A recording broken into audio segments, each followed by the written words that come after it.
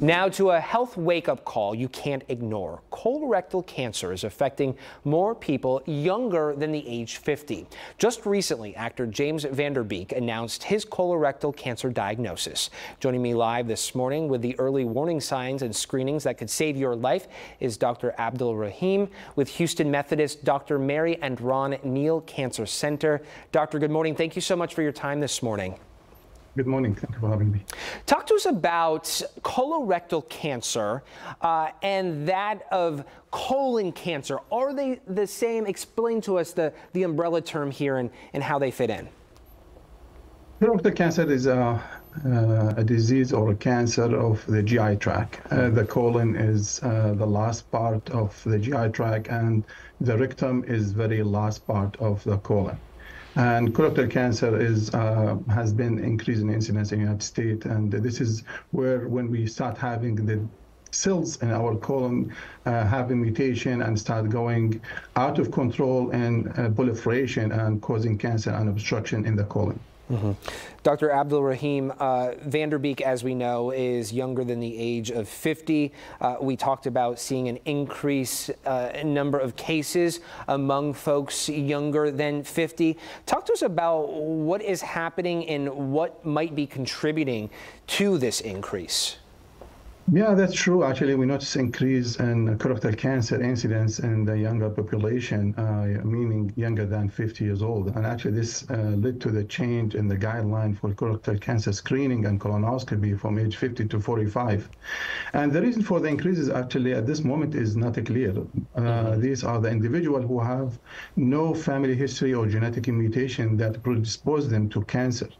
Yet they get cancer at a younger age. And we believe that it's mainly related to the food and to the environment exposure they are exposed at this young age.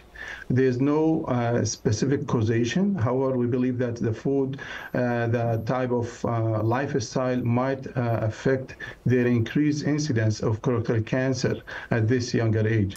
The microbiota or the bacteria of the gut might contribute, and its metabolite, and basically it is what we expose to change the microbacteria and the inflammation in the colon, and that can increase the incidence of colorectal cancer at this younger age. So there's no specific causation, but we believe that it is mainly related to diet and lifestyle, obesity, and the risk factor that we know that might expose this younger population more than others.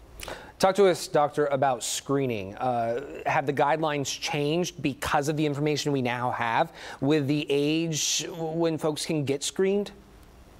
Yeah, colorectal cancer can be prevented actually, and we can detect it early. The cure rate is very high when we detect it at earlier age.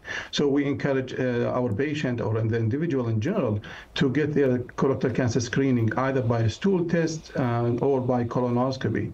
Or sometimes we can do a CT coronography, which is non-invasive methodology of screening for colorectal cancer. So the age used to be at age 50 before. However, over the last few years, it changed to 45. Because we notice increased incidence of colorectal cancer in the younger population. And this 5 years decrease in the screening age actually it saved more life. So we encourage everybody to contact their providers, talk to the healthcare providers about screening and how to prevent their incidence or increased risk of colorectal cancer. Because there's certain things that we can do actually to prevent colorectal cancer. There's few risk factors that's out of our control. So the thing that is within our control, we should be proactive and act on it to decrease the incidence of colorectal cancer in general, not only the youth.